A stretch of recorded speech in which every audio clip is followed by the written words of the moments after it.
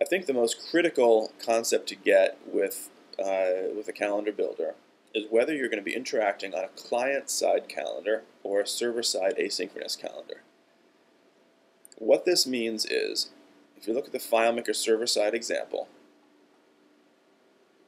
what this means is this is a server-side asynchronous.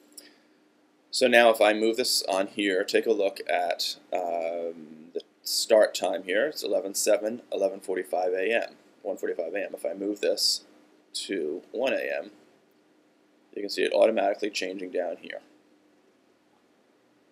And that's just coming from any, this file can be anybody's file. I'll show you how to create a new one in a moment. So then the opposite way of working on that is using what's called the FileMaker client-side script. And so the way that works is if I go into an event to edit the event, if I double click on it, it launches a script inside FileMaker. I get to change it to whatever I want to change it to.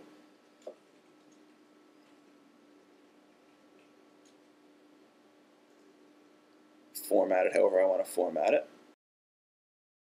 Alright, so I'm going to change this color to red and make it big just so it reflects its title. I'm going to click done, and you'll see only that event's going to update and it's going to automatically draw on the screen. There's no refreshing of all the events, there's no redrawing the calendar, it just updated.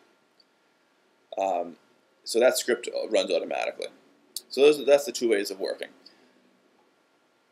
And there are advantages and disadvantages to both. If you want there are advantages and disadvantages to each. If you want an interactive experience within FileMaker, you'll probably be using the client-side script. If you're deploying this on website or in FileMaker Go or something like that, you would probably use server-side async. So remember, what happens is with really both of these, but primarily the client-side script, is that you get to run whatever script you want, and you get to control what happens when you double-click this. So you're not just limited to running the script, to opening up this particular window. This is my sample window. This window could look any way you want. It can go through a series of things. It can do repeating events.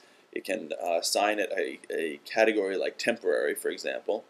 This is waiting for approval type of edit. You can do anything you want in here. This is entirely up to you as a developer.